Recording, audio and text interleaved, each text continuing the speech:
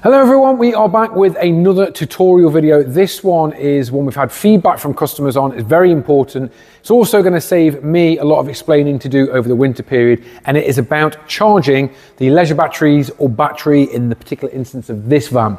So if you have watched the tutorial videos on the Signature Kit and the Executive, you will know that they come with either one or two leisure batteries, but they all charge the same way. So I have myself one of our donor vans here to show you, and what we're going to do is show you a few little handy tricks, things to look out for and what you should do. Now I'm going to start this video by saying cycle. So in terms of how often should you charge your van? On handover I say to everybody, you want to be charging your van at least once a month, and you want to be plugging your van in for 5 to 6 hours as a minimum. I'm in a lucky position with my particular van, and that's because I use it every single day. So I travel to work in it, I pick the kids up from school, and I do my shopping, etc. in that van. It is a daily use vehicle for me. A lot of people though, they have their camper vans and they have a secondary vehicle that they use all the time, and their vans can often sit for a week to 2 weeks at times, sometimes in some instances even longer. This is going to be very important to them. So yes, the van has a battery to battery charger on it.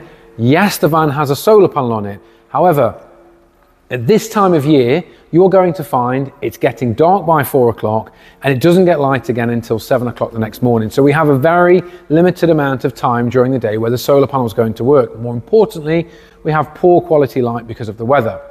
So the solar panel is only doing what it can do, and it needs a little bit more help and support. And at this time of the year, this is where plugging your van in becomes very important.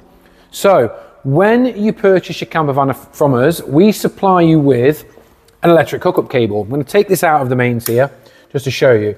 The electric hookup cable is a 10-meter cable, and it comes with a connection allowing you to plug it into the campsite and into the van. What you want to do is you want to get yourself one of these. This is a little extension lead that allows it to be plugged into the 3-pin mains, and this is what we have throughout the showroom, which allows us to keep the vans topped up before you collect them. It simply connects and clamps down into place, then allows you to connect this to the mains. Plug it in, switch it on. Go to the end of your electric hookup cable. Again, you'll all be used to doing this on a campsite, and plug it into the van. And how often again do I recommend you do this? I always say at least once a month. Lift the flap up for your electric hookup and connect it inwards. It's as simple as that. Now, something you need to look for, I'm going to jump in the van and my cameraman's going to stay here because I've queued him up before this, is in your rear cupboard of an Executive Kit or in your rear cupboard of a Signature Kit, you will have a black box here. This is your battery to battery charger unit, and you will have a green light that comes on. If the green light doesn't come on, it means someone's pushed this button here. And what that means is it's not charging. So yes, your van's plugged into the mains, but it's not charging. As long as this green light is on, it's now charging. So always make sure that green light's on. Why would that not be on? Well, it just means somebody's knocked it or pressed it when they've been maneuvering things in and out of their cupboards. So plug the van in, and we do this in the showroom. We cycle the vans on a daily basis. So we work our way through the showroom, plugging in multiple different vans and basically making sure that each of them have had a good charge.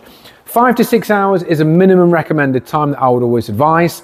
But again, it's up to you how long you want to plug them in for. And once a month is really sort of not a minimum. I wouldn't go mad. I wouldn't be plugging them in every other couple of days, but I certainly would be plugging them in once a month. And again, getting that decent amount of charge time in. What you do now is going to benefit you in the summer next year. If you look after your leisure battery over a winter period, when you come to use the van next year, you are going to reap the benefits because your battery is going to be in a fantastically good health, and more importantly, be prepared and be ready for you to use all year round. I'm just looking across because as always, there's people walking in the showroom as we're doing these videos. So that is a bit of information about charging the van. Any more information that you would like, please feel free to email the team, sales@southlandsmotorcompany.co.uk. Telephone number is 0191 253 7030. But more importantly, something we'd also like to ask is we'd like you to like, subscribe and turn your notifications on for the YouTube here. We've noticed over 80% of the people watching our videos aren't actually subscribed to our channel. We have lots of content coming over the next year, which is all about the vans, about using them, about being away in them. More importantly, next year, there's going to be videos of me being away in the van, showing you some fantastic campsites to visit as well. It's very important you get subscribed to the channel now.